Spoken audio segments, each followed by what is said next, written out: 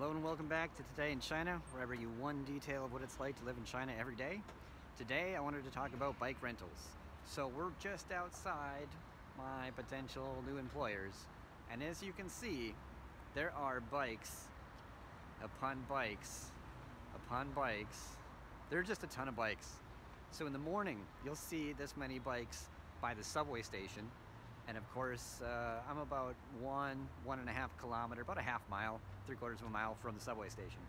But you'll find all of the bikes by the office during the day, and then at the end of the day all these bikes will go back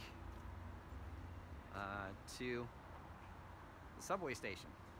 And there's one guy that they hire that organizes them. That's why they're all kind of in a row. That's why they're mostly off the street. But this is how you get around in China. You just scan a bike and rent it.